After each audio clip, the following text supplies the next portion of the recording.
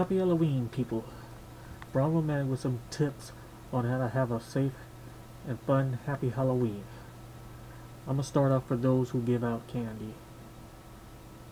If you can afford to, it's always cool to have 3 sets of candy to give to the trick-or-treaters. Like, one set, all types of chocolate candy. And maybe a set of non-chocolate candy.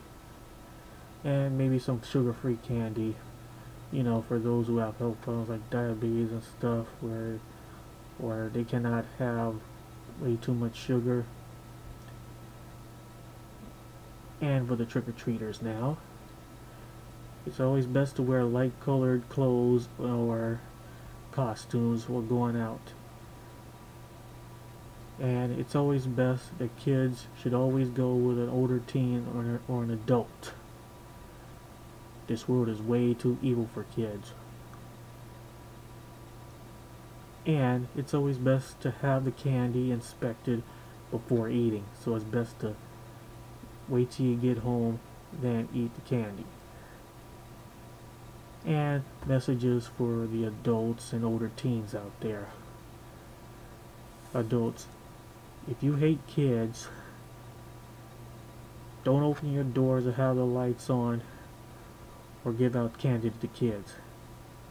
Most importantly, don't go putting harmful things in the candy and giving it to them.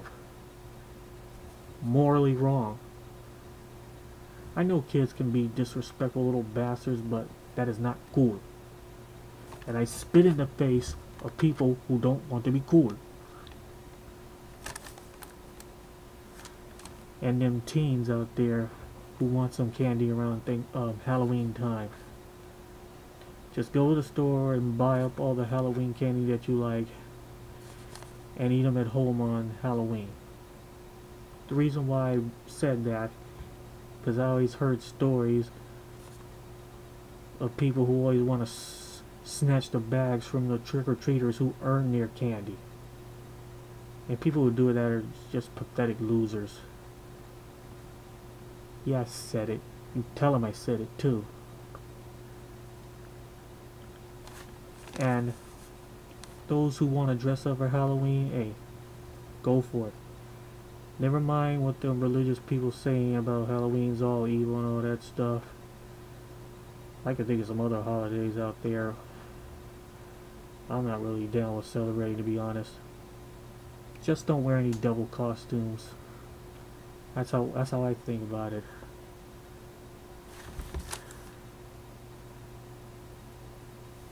And most importantly,